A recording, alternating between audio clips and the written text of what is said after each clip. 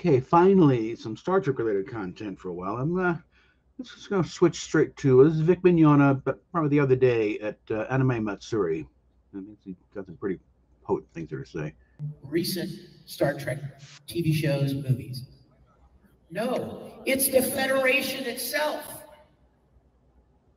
It's some admiral in Starfleet who turns out to be the baddie. Look what they're doing.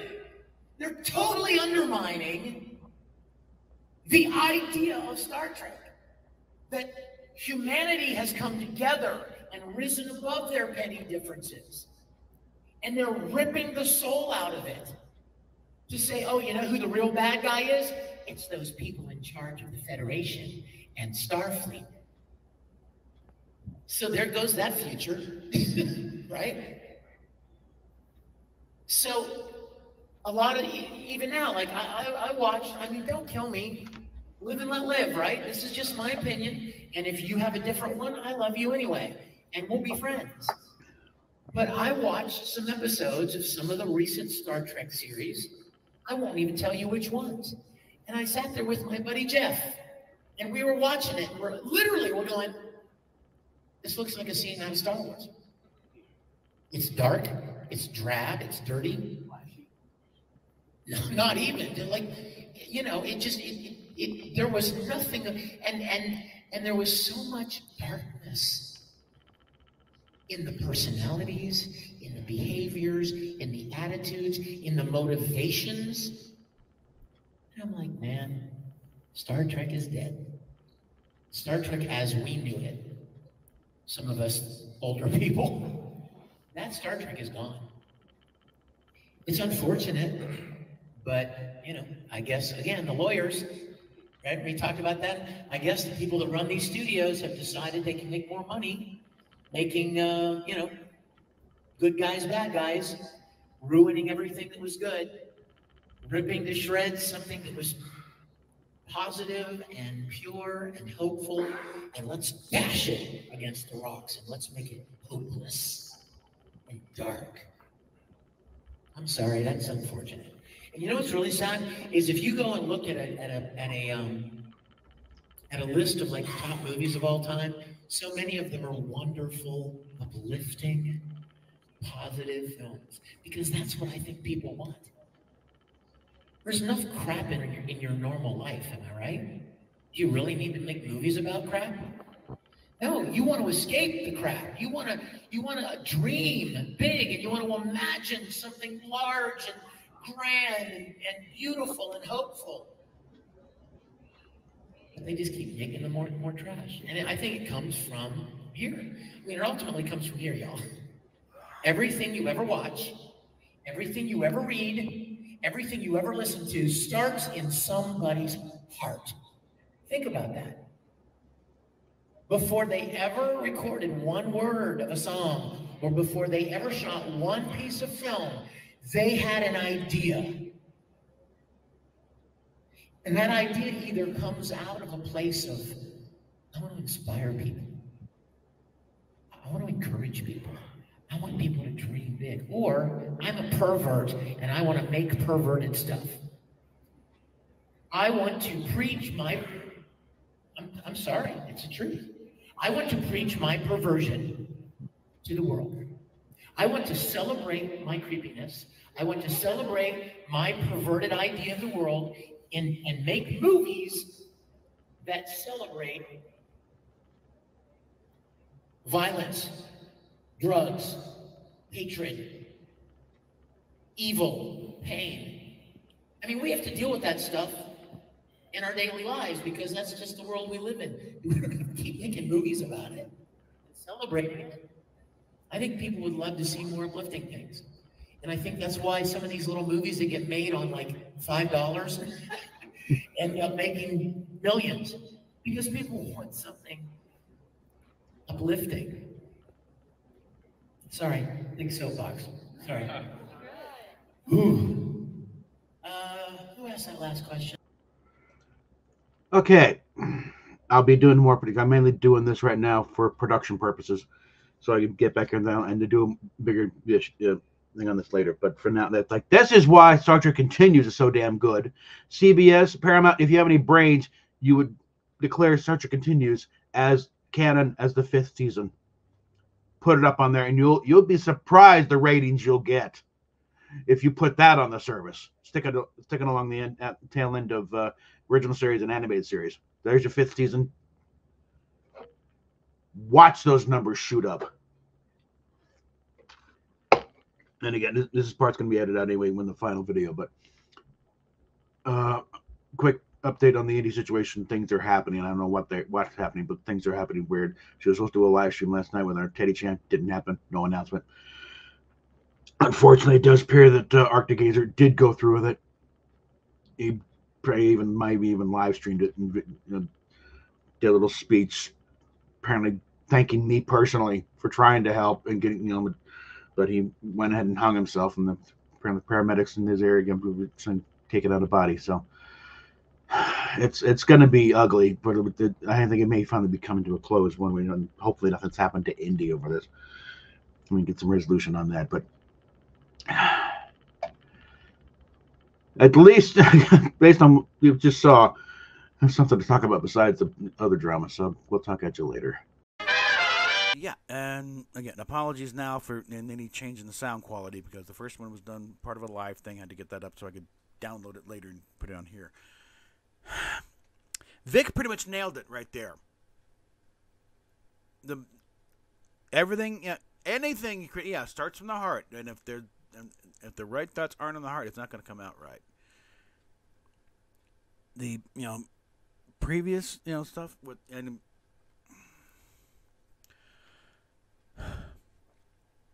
what is considered the official canon of start from the Cage on through the last episode of Enterprise.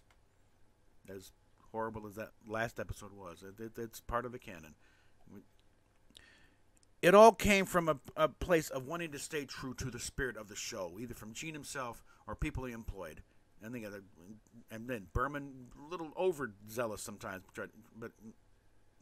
but he was trying to stay true to Gene's version of what Star Trek was. And the same thing goes with Star Trek Continues. They wanted to stay true to the original idea of Star Trek and what the universe was and what it represented and how it operated. And that's why I know I'm going to ruffle some feathers about, oh, you mean Ken? You said Ken. Yeah, and also that's why, because Rod said what he did about, he would, that if Gene were around, he would consider Star Trek Continues canon, because it holds true to that vision, not just to the record, but the whole spirit of the entire thing. It knows what Star Trek is, and it holds to that, and better rendition of it than even some of the later series. It really is the whole spirit and the attitude of the original series, and that's why I think it should be considered part of the official canon.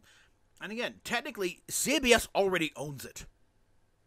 That's been acknowledged by Vic. They already own this thing. They don't have to pay him a dime. They can stick it on Paramount Plus and run it. It would be nice if they did pay them some, recompense for producing all this crap, but legally they wouldn't have to pay a dime. It's just, get the masters, put them up on the thing, and consider it the 5th season. And like I said, if they were to do that, watch the numbers shoot up for this thing, because now, that's what we've been missing.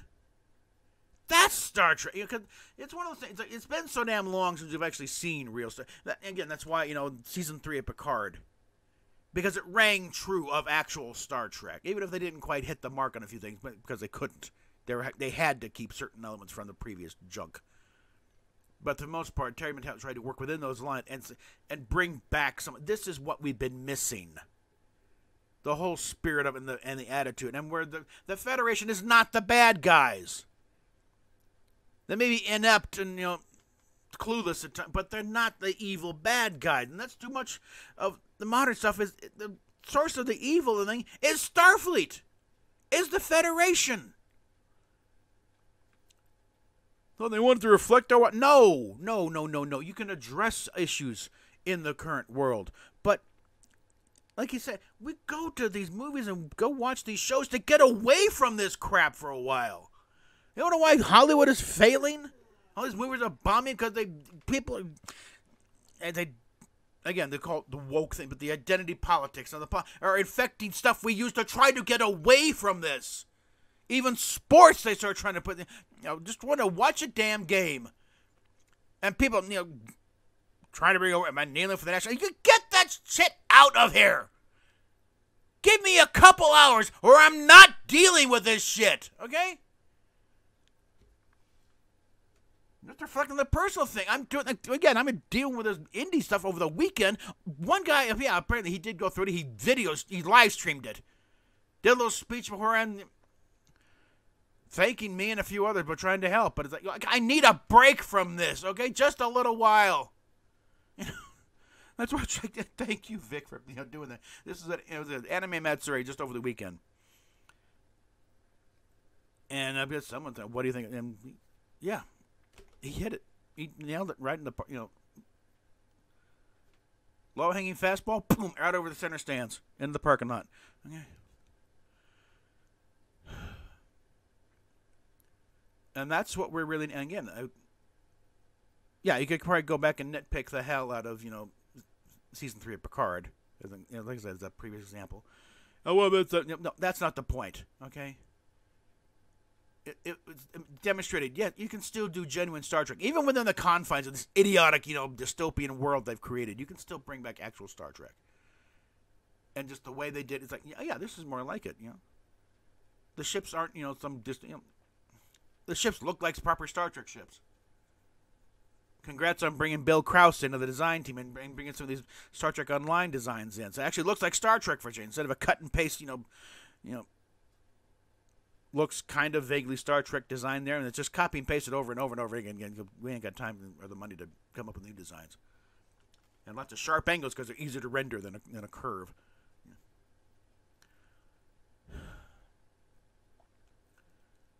But this is what, and also why we got some high hopes for Star Trek Legacy. Apparently, is going to happen at some point.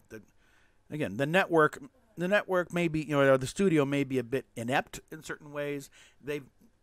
Even going back to Desilu days, they never really understood what they had and how to handle it. They tried.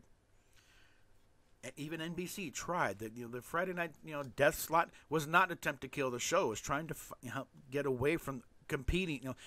If it had gone on Monday nights, it'd have been walking into a buzzsaw. Because you've been going up against Gunsmoke and the Avengers.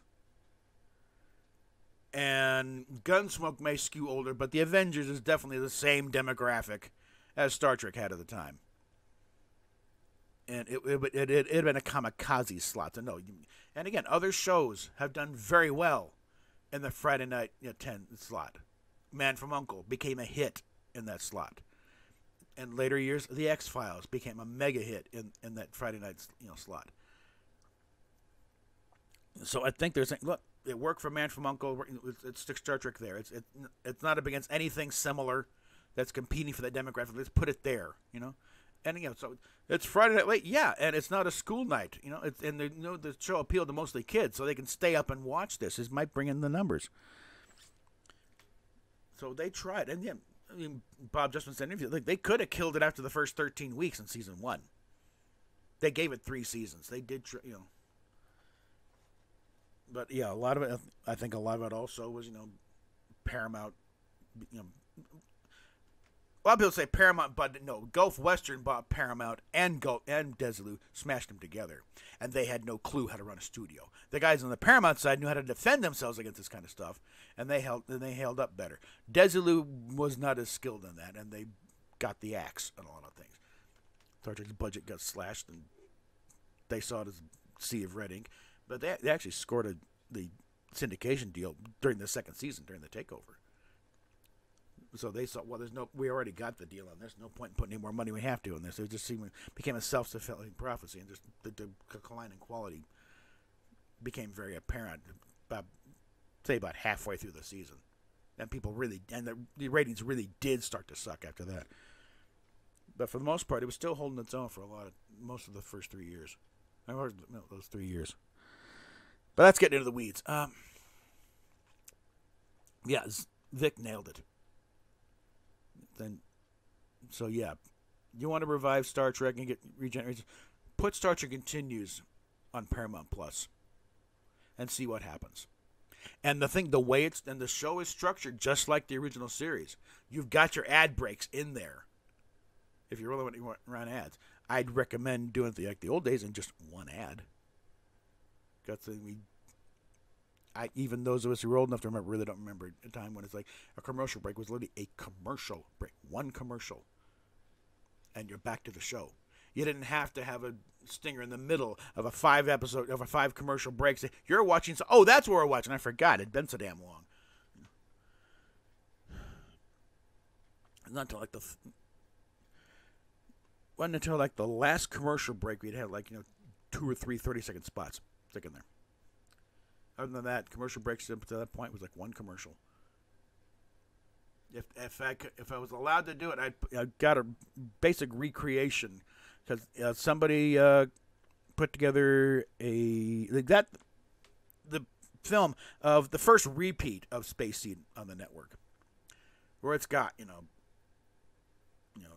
the teaser opening titles at Star Trek brought to you tonight by Polaroid and remember from 1968 and then into the show and then and it's snipped out so you only get the first bit of the episode and then go into the next commercial and the Polaroid commercial and on the thing and then another commercial in there and I managed to recreate the whole thing and also yet I don't know what the preview for the week after the episode was. But I just went by what was when it first ran. The following episode was Taste of Armageddon. So put it together and then also I had a couple of things. Somebody I think was in the action of producing a complete sound effects album set, and something happened, so he just posted the whole thing on YouTube and long form videos, 4 different videos. And every sound effect recorded for the show apparently is on this thing, including a few voiceover bits. I think that's where we got, where I got that blank William Shatner doing the opening narration with no music. It's like 3 different versions, one straight, and others with varying levels of reverb and flanging on it. But another one, I think maybe the same thing. Got this is Leonard Nimoy. Stay tuned for scenes of our next episode of Star Trek. And I was able to get that and put it over just a slide thing of ship Star Trek, and stick in that, and then from there, the next week on Star Trek, and then the teaser and closing credits, and it clocks out right about an hour, and it's fun watching it like that because get the this following program is brought to you in living color on NBC, and then the opening and the thing, and go for it. I'll probably put it back up on Patreon, or I might get away with it on Rumble. They might let it fly. I will give that a shot. If it is, I'll post it. But for the most part, it's like, he nailed it here. It's like, so with that, and again on the other front, things are happening. I'm not quite sure what.